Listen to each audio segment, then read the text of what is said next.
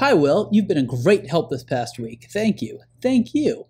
Just wondering if it's possible to up the opacity on image block posters, in my case. 7.1 only allows it to be a slight color overlay, but I'm looking for it to be a higher opacity so that the text on the image block is more readable. Hope that makes sense. If this doesn't exist, is this something you might be able to look into? Great question. It does exist, and we just need to find it in the code.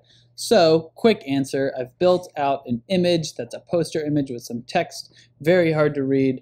Quick answer is -image overlay. This isn't just some magic I'm making up. This is actually part of their code. I found this earlier. And you just set the opacity to 0.5. That's not going to work because it's not specific enough, so you can throw on an important tag on it. If you don't want to use the important tag, I hate using important tags, you can do, let's see, design layout, design layout poster, I believe is what it is. And that'll do it for all your posters. So there's the quick answer. If you want to figure out how I learned that, how I knew how to do that, stick with me. And if you don't know, this opacity is a value between 0 and 1, so you can change that to 3 for 30% or like 8 for 80%. Stick with me. Let's go over how I found that. So here is my page. It's live. This is on my live site. I just right-clicked. Oh, it looks like light's turned off, so I'm a bit dark here. Right-clicked on my image and hit inspect. And this pops up, and I have this div called image overlay. And this is good coding by Squarespace because this is very clear. This class is very apparent what this is. This is the image overlay. I'm going to look at my CSS properties down here. There's an opacity of 0.5. And right there you can see this is my classes right here, Squarespace block image overlay opacity 0.5.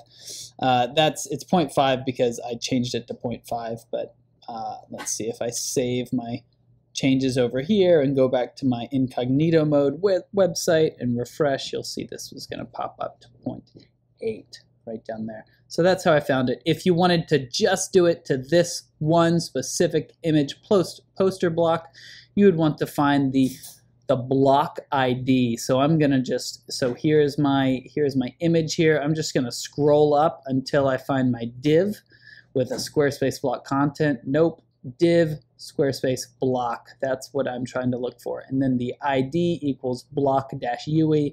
That's how I know I've got the right one. I'm hovering over it. It is highlighted over here. And I just want to use this ID right here. So I'm going to copy that ID between the parentheses and come over here, and in front of image overlay, the class that I'm looking to change, I'm going to let there be a space between. I'm going to do hashtag and then paste in my block ID, and it's just going to affect this one image block. Now let's say I want to do this for all the poster blocks, all the image poster blocks.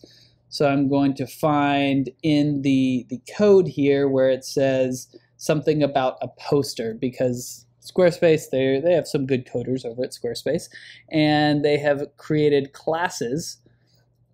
These are classes over here, and they are named appropriately, correspondingly, I should say, to what the block is that you drop in here.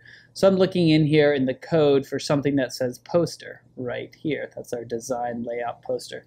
So I'm going to just highlight this. It's difficult to highlight things in here. Well, I'm just going to remember it. Design-layout poster. This is what I showed you earlier. Just type in design-layout-poster. And this is going to change all my poster blocks throughout my entire website. So that's how you do it. Fairly simple. Hope that helps.